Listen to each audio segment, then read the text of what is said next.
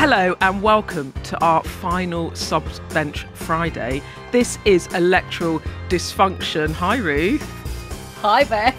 I'm very excited. We are very excited about our latest sub from Jess's bench. Now, we'll hear from her in a second, but you might be able to guess who this person is based on what we're talking about this week. With 5 weeks of campaigning done, we'll talk about the standout moments from the party, what's actually cut through in real life. Also, as we're expecting a horde of new MPs in just a week's time, how do you deal with suddenly being in the public eye? Is anyone having a guess yet? And after the final head-to-head leaders debate, we'll talk about how different it is to interview politicians on daytime TV as opposed to those flagship news programmes. Those big daytime TV shows are a must-do for campaigns for lots of reasons. But let's first hear from Jess.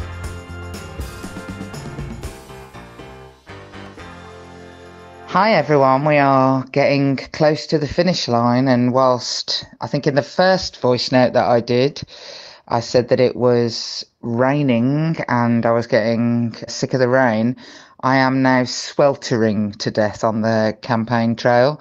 So the person who is going to replace me today is, I believe, for the first time, we are allowing a man to come on our podcast. We will not make a habit of such a thing.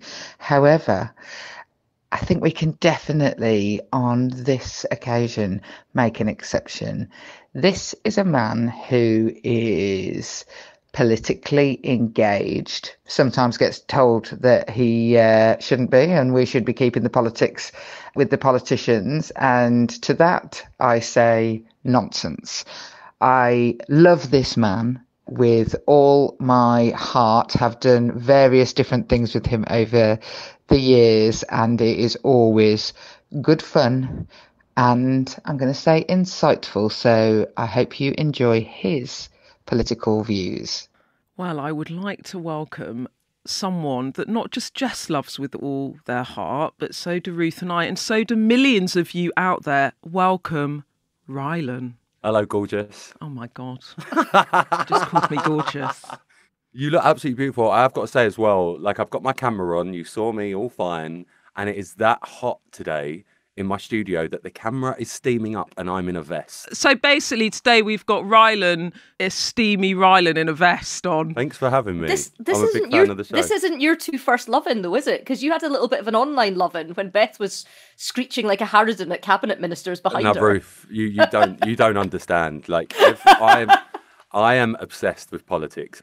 And it all came about for me when Brexit happened. I used to have Sky News on, BBC Parliament, things like that, and just have that. That was what was on in my house on every screen all the time. And from that, I sort of learned. And then obviously we went through the pandemic, and Beth Rigby and that Bob, it literally got people through the panny D. I'm going to say it now. She's always just been so great with the way she asked the questions. And then, yeah, a few weeks ago when the election was called, Beth outside number 10, screaming like a banshee. I was like, this woman deserves a damehood. I don't know about that, but we have got the clip. I think they've got the clip, Rylan. Should we relive it? Yes, please. Are you looking forward to the election? Can you win it? Can you win it? I mean, all that's missing is two for a pound, two for a pound. Come on, get your greengrocer and goods here, two for a pound. No fear, Rigby. Love it. Oh. Can you win it? Can you win it? Best thing ever. Honestly, you just take a really mundane moment and make it hilarious.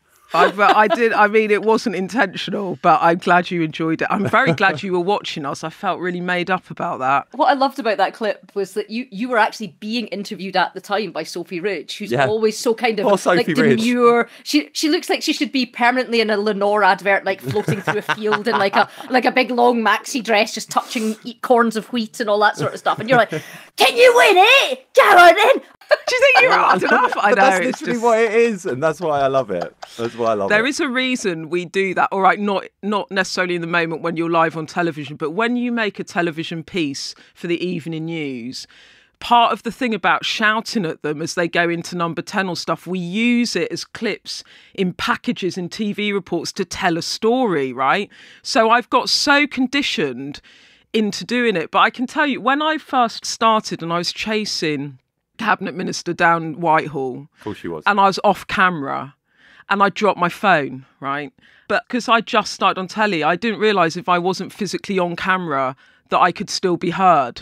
Yeah. So I went, oh shit, I've dropped my phone on live on television, right? And then Adam Bolton went, I'm sorry if you heard a member of the public swearing when it was so obviously me. That was the first and last time I ever swore on telly, touch wood. Oh, well, I wish I could say the same. I mean, you're sitting there worrying about saying the word shit on live TV in the background. Babe, it's not that important. The important thing is who's running the country. And Rylan, let's talk about the campaign. So you've been following it. I have, yeah. There's a standout star, definitely. What have been your cut-through moments? Ed Davey getting a makeover on this morning killed me. Absolutely killed me. I literally, do you know when you have one of those fever moments where you turn the television on and of a morning I'll always have the news on and then I'll move on to like daytime TV just in the background, see what's going on. And I remember making a coffee and hearing, right, our next model is Ed. Ed's the leader of the Lib Dem. I was like, what? And I just turned around. It's like Ed Davey walking out like he was having a day out at Ascot. He looked so proud of himself. Like he was so happy. You know what? Wait, Ruth, let's be honest, right? We know it's Keir and Rishi and obviously Nigel's thrown in now and all the others. But the thing is with Ed, he's actually given me giggles throughout, you know, going past on the boat, doing a little makeover on this morning. Like he's made me laugh falling off the paddleboard. I'm like, these are the moments that people are actually going to be talking about. And does Linda come round? Do you watch the all debates with Linda? Oh, all the time. She's like, I can't get rid of her. She's just been here. I've had to just throw her out because I'm doing this. I'm almost like politics for dummies. That's my job when it comes down to, say, my mum going, what does that mean? Or, well, why is that happening? And who are we going to, I don't know what I'm going to vote for, blah, blah, blah, all this. I always think, like, politics, the way it's done quite a lot of the time, and this is not you guys included, but as we've seen with the election campaign, when you have the runners and riders all there just to answer a question, and it goes around and around and around, the spin of it is just always something.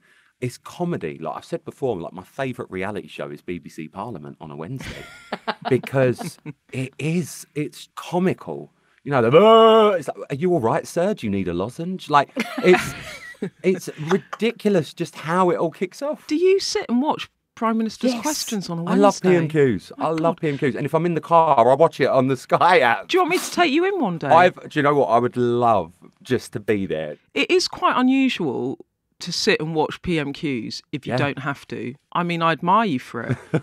Where did it come from, do you think? It came from that Brexit era. I didn't understand what it meant. And there was two things as a normal person walking down the street was thinking, can I still use the e-gates and will I get cheaper aftershave at the airport? They were the two things I was concerned about. And I know a lot of people were. From them two silly points, I then started to really get into sort of the crux of Brexit and trying to understand it. And that's when I just started to sit there and think, why are so many people continuously lying? Like, what?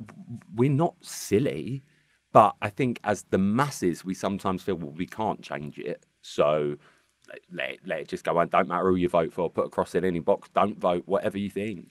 But as the more of it's gone on, if someone like me, you know, I come from a working class background, I left school at 16, I've not got a PhD in politics or anything like that. But if someone like me can sort of self-educate myself to go, well, actually, what X is saying about that tax, they're not saying that they're going to bring in that tax, but they're not ruling it out, is the way that they're speaking about that. So it's things like that I started to understand a lot more. And so when my mum comes round, for instance, and she's, what's going on now?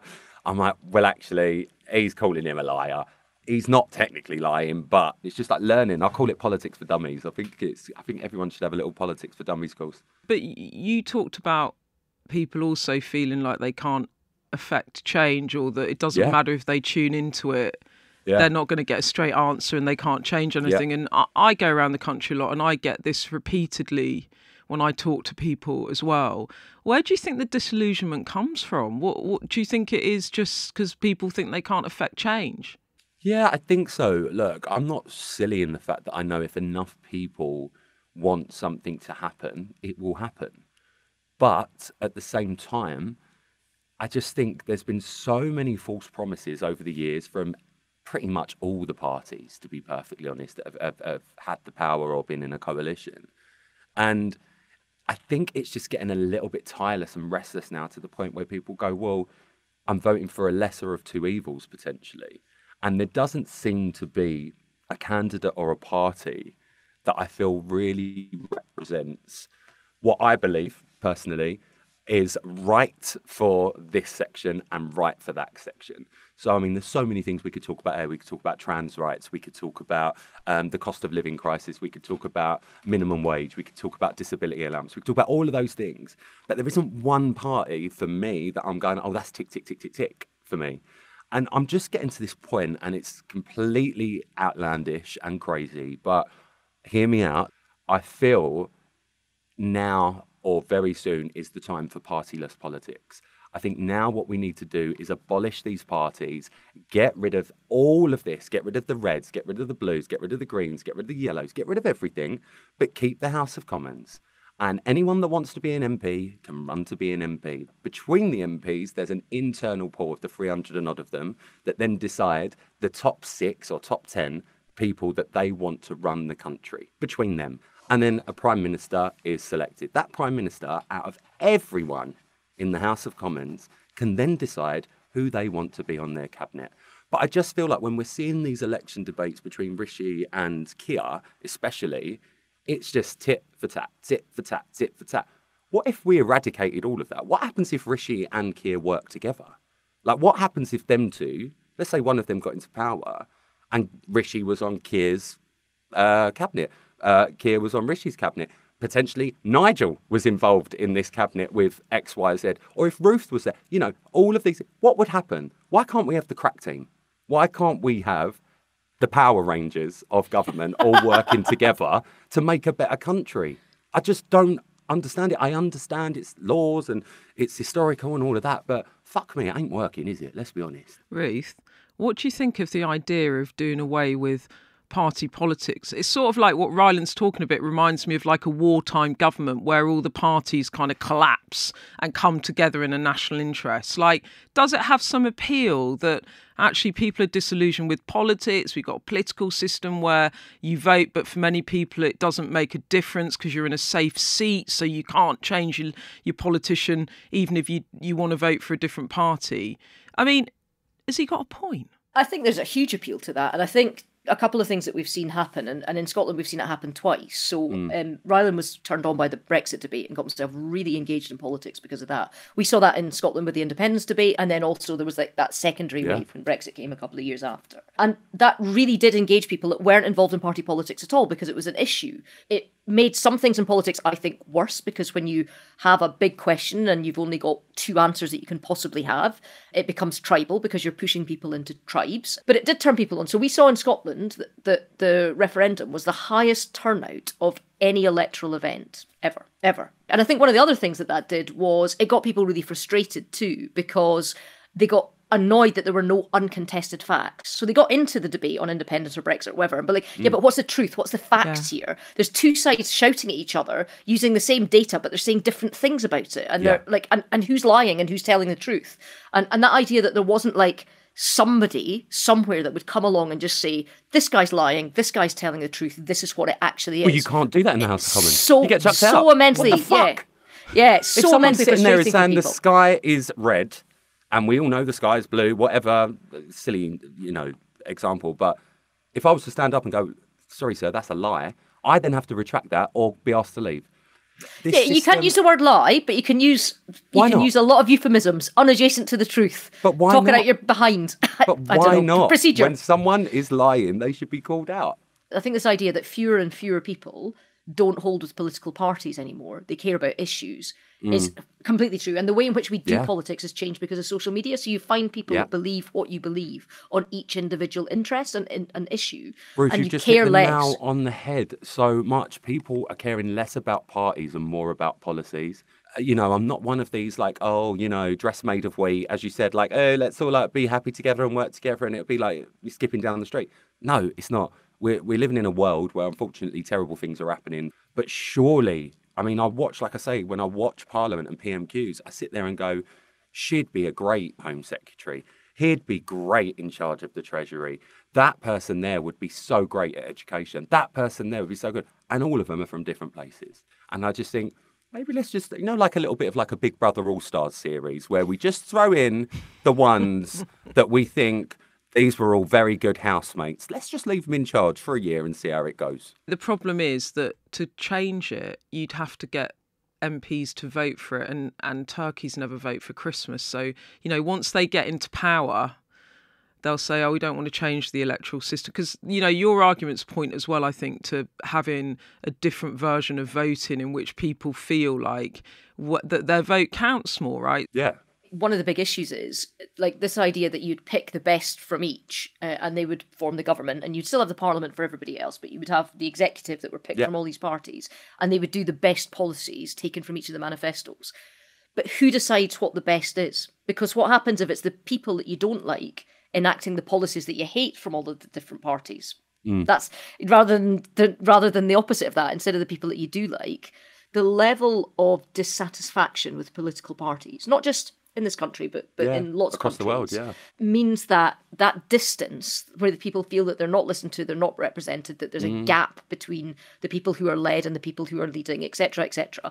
That creates the conditions for the rise of nationalists, for strongmen, for autocrats, and that's how it's always happened. So I think there is an incumbency on political parties, the established parties, to work harder, to do more, to connect better, because that gap will always be filled. But also, Rylan, you are unusual in that, well, you're unique in many ways, but also you have a massive following of younger people, but you're very engaged in politics. You're exactly the kind of person, actually, that can talk to parts of the audience out there that old ladies like me, despite my great makeup, might be unable to reach. Like, how else do you think that politics can engage with more disillusioned people, with younger people, better? Like, for example, do you think it would be better to let 16-year-olds vote? I mean, I'm a little bit torn on that. I think the argument there is there are a lot of 16-year-olds out there that are very headstrong and know what's right and what's wrong. There are also a lot of 16-year-olds out there that aren't. But then saying that, there are also a lot of 48-year-olds out there that aren't. So I think the voting age probably should stay the same. But I think what people need to do is, especially the parties, I think they need to start realising that the generation that is going to keep those in power are the younger generation more than the older generation. But this whole generation gap that everyone talks about, it's not really that big. For anyone in power, I don't envy them because it's always going to be hard to please everyone. But I do think younger voters are ultimately going to be the ones affected most by the change that could about to happen. You could become like a gateway, a Rylan gateway, matching up politics Beth, with people. I'll just become PM. You just become PM. I'd look lovely at that lectern. Would you seriously consider being a politician one day? If I wasn't in the job that I was in, I would love nothing more. Look, I lay there at night sometimes and I think about Zelensky. I think about people like that. You know, he played the prime minister. He hosted one of the same shows I've hosted in Ukraine. Like, you know, it's crazy to think that you could do something, go, oh, this will be a laugh and see what happens. And the next thing you know, you're leading your country through a war. So look, nothing's ever off limits. I don't ever sit there and say, yeah, I'm going to run and be a politician. But I want to be able to sit there and say, oh, if I was running the country, things would be much better. But you don't know unless you're in that position. And I think it's silly for anyone to sit there and say, this country will be better off with me running it, because until you're running it, you don't know what you're going to run into. So, yeah, I'd never rule it out. You know, there might come a day where I want to hang up the where I want to hang up the veneers and the fake Oh my tan. God, they're all going to be phoning you now, mate. My biggest decision would be, what lectern am I going to choose? Just keep the hot lectern guy that is the same guy that always comes out and props it up. Oh my God, he 100% can stay. Hot lectern guy, honestly, it's oh, actually, I probably shouldn't ask this, but do you think there are any handsome politicians? Who do you think's kind of nice looking? Am I allowed to ask you that? Oh, well, you don't have to answer. You can ask me that. I don't mind you asking me that. Yeah, I do think there are a couple of handsome politicians. I think there's a lot of beautiful women politicians, actually. The sad thing is, though, it don't matter how you look, it's about what you do with it. So that's the trouble that I have. Yeah, you care what they're doing with the job. Well, look, we got to take a quick break, so let's go to a break.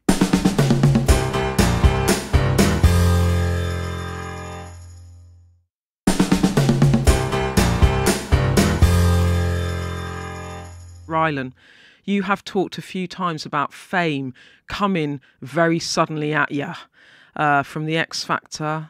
Now, you've got a new podcast called How to Be in the Spotlight. Politics might be less glamorous than top telly, but... Well, I don't know, I won't go that far. Yeah, I know. I mean, it's not as glamorous as it looks, is it? But what's your top tips for someone standing in this election that's going to come into the public eye and everyone's going to want to know everything about them and watch their every move? What's your advice? I think the best piece of advice, I've got given the best one. I've got two pieces of advice. One, and this is going to be a proper name drop, was from the gorgeous Barbara Windsor. I was in a shop buying some underwear and I felt a little tug on my back and turned around and looked down and it was Barbara Windsor. Hello, darling. I went, hello, babes. I gave her a kiss. I'd seen her a few weeks before on X Factor. She'd come on the panel and she introduced me to her husband, Scott. And I went, oh, Scott's so lovely to meet you. She went, no, he was there a couple of weeks back at X Factor. Obviously, I just didn't remember at the time. And I went, oh, sorry, Scott. Like, my brain's all over the place. And she went, let me tell you, always nice to see you. Never nice to meet you because you probably already met the bastard. And I tell you what, that has probably saved my shows when I've bumped into a commissioner that I don't even know who it is. And I'm like, so lovely to see you. Like, oh, yeah, you remember me from that thing 28 years ago or whatever. And I'm like, yeah. So that's my first piece of advice. Yeah. Always nice to see you, never nice to meet you. Yeah. And the second piece of advice would be every single person makes mistakes. I make mistakes on a daily basis. Every single one does. It's not about the mistake that you make. It's about apologising for it and making it right and moving on. Also, the other thing that I have noticed you've talked about a lot, because, you know, I don't mean to sound stalkery, but I do listen to a lot of the stuff you do, like in a positive way, not a strange way, honestly. Ruth, do you know anyone who can get an injunction?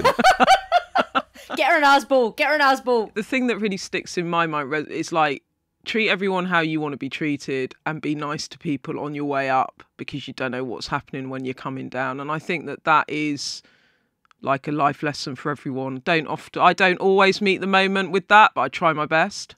It's important. I think you've got to remember as well when you're at the top as well to still do that. Tell me about your podcast, How to Be in the Spotlight. Yeah, so this follows obviously my How to Be a Man series I did last year. This time we've come back and it's all about how people deal with being in the spotlight. They might have had falls, really great highs. I speak to 10 stereotypical people of how they got famous and sort of the highs and lows of it and what they would change and just how they put up with it, to be honest. One thing that struck me about what you've talked about being famous is like how when you kind of go out, it's like you can't be anonymous. Like once you're really famous, you can't be anonymous again. Like if I take my lipstick off, as long as I don't squawk, like as long as I don't speak with my big gobby gob. Can you win it? Can you win it? Can you win it? No one knows who I am because like once I take my makeup off, I just don't. Beth, I'd know who you were from behind. In the nicest only if I'm way. Squawking at you. But like I can like go back to my normal life, right? Because I'm not really famous like you are. Yeah, but Beth, I don't look at myself. I don't look at myself like that. But Rylan, like your level of fame is mental. If I'm being completely honest, I hate it because, you know, I am a normal bloke. I do a bit of a different job. That's the only difference between me and Rylan that works in Sainsbury's. You know, like the only difference is I work on telly, you work in Sainsbury's with the same person. I'm very lucky at my job and I'm very lucky at what I've got and I work hard at it. But yeah, you know, sometimes like we spoke about earlier, you know, I could put one foot slightly to the left rather than the right and oh my God, it's a pylon. Or, you know, people are out to get something from you and stuff like that. And it's like, guys, like, I'm human. Like, and this is what I go back to about mistakes and that. I live every day like thinking, what am I going to do today that's going to piss someone off? Can I ask you something? When I started in politics, I had a partner and then we split up, and then I had some really low moments thinking that I would never meet anyone again because I couldn't go on dating apps, couldn't do any of that. Like, I was the only openly gay, I hear that. Political leader anywhere in the UK. Like it would be all over the front page of the news if I put up a Tinder profile or something like that. I just didn't know how to meet new people without them assuming that I was the same person that they saw shouting at, you know, another politician on a Thursday or was in the papers. And you never quite feel as if there's a true representation of you on the media. And like, how do you cope with that? Not very well, to be fair, if you want the honest answer. You know, my real name's Ross, it's not Rylan. And I am very much Ross 90% of the time and Rylan 10% of the time. But Rylan's my job. It's the same person, but just a different version. You know, people probably expect me to be sat indoors in black skinny fit, lanky jeans with the tightest t-shirt on, watching reruns of Steps concert in 2002, which sometimes I do. But in reality, I'm sitting watching the Euros with a Peroni in a pair of tracksuit bottoms, with my hand down my trousers, like having a drink. Like, you know, it's just comfortable. I'm actually a boy, which I think people forget as well. So, you know, it is hard. Like, I'm still single, Ruth. Like, I know you're not. But yeah, I'm still single. I've been 3 years single now. And I'll be completely honest with you. Oh, I'm fucking bored of it.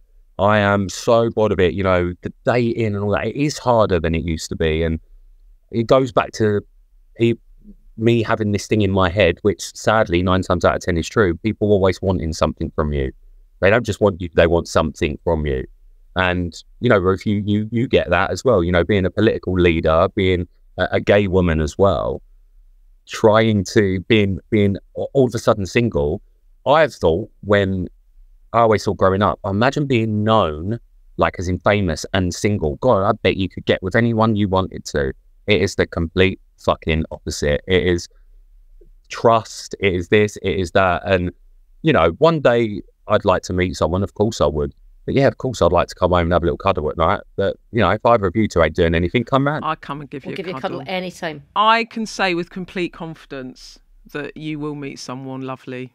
I'm sure I will one day. You will. One day. And if you know anyone, swing them my way. I want to carry on, but we're about to run out of time and you've got places to go and people to see. But I want to ask you one more thing, because I can't let you go without talking about different styles of TV interviews, because we saw Keir Starmer on This week as well. And you, Rylan, interviewed the Prime Minister in January on This Morning. What was that like for you? Absolutely fine. You know, I was expecting all that, you know, well, look at Rylan interviewing the Prime Minister, which I get, and I couldn't give a fuck. But, you know, I asked the questions that I want to know. I asked the questions that also I'm allowed to ask as well. You got to remember, I'm not a Beth Rigby in the 10 Downing Street briefing room. You know, I'll treat anyone the same. I treat every single person the same. If you're the Prime Minister of the United Kingdom, or you're on because you fell over down a pothole when you're trying to sue the council, like, I will treat you both exactly the same, which is why during that, Rishi had walked into the studio when we were doing the cookery item. I was like, come over, come and have a bit. Like, you know, and he did, like, don't care. So, you know, everyone's human at the end of the day. I'll speak to everyone exactly how I'd expect to be spoken to. I'll bet you 100% he was more worried and more nervous about being interviewed by you than the other way around, because it's the daytime ones that catch you out as a politician. They are always the ones that catch you out. You're harder to be interviewed by because you'll ask different types of questions that they are not primed to do. Yeah. And number two, you asked exactly what I would have asked. He was going, inflation has halved and the economy is going. You're like, yeah, but when's the election, eh? When is it? So you did. You did what I would have done anyway. I just hope whatever happens, whichever party takes power or whichever parties take power, we don't know what's going to happen, that they just do a good job of running this country and they look after the people of this country, all people, not just certain groups of people. Thank you so much for joining us. And my only question is, are you and Linda going to watch Election Night together? Oh, she'll be in bed by 8. Yeah. Okay, but you'll be watching it, so I'll be thinking about you. I won't sleep that night. Well, Ruth and I'll be on. I'll be up all night watching we're on the Sky one. I'll be watching you. WhatsApp me. You can channel running commentary through us if you'd like. I love it. Thanks so much for joining us. It was a pleasure. It was a joy.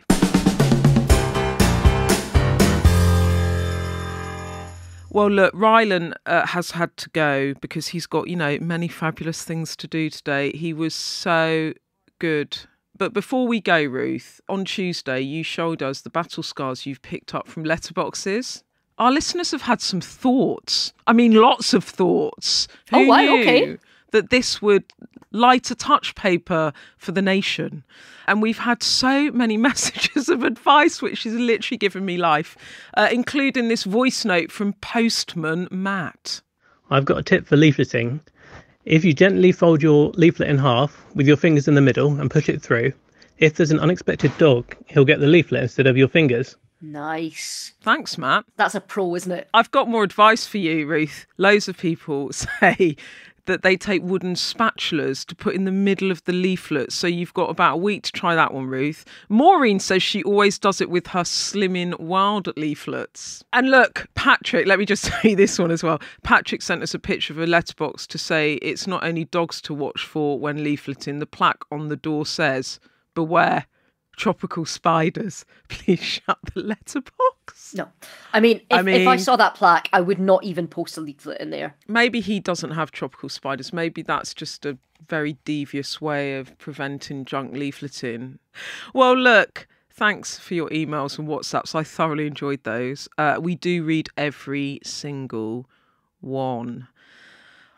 Ruth, I think it's time to go. Do you know, I have loved our rotating guests. I've loved Aisha at the extra bits on a Tuesday. It's been brilliant fun. And elections are just mad, and this one's been madder than usual. But God, I miss Jess. I miss Jess too, and we actually, Jess, hopefully you'll listen to this, we're sort of planning to come to your hometown and maybe see if Tom will make us a cocktail post-election, if I get that far and I'm still alive. Remember, you can email us on electoraldysfunction@sky.uk or WhatsApp us on 07934 200 444. We'll be back next Tuesday with our final episode before the election, and Jess is back with us next Friday. Bye! Woo! Yeah, Jess! Bye-bye!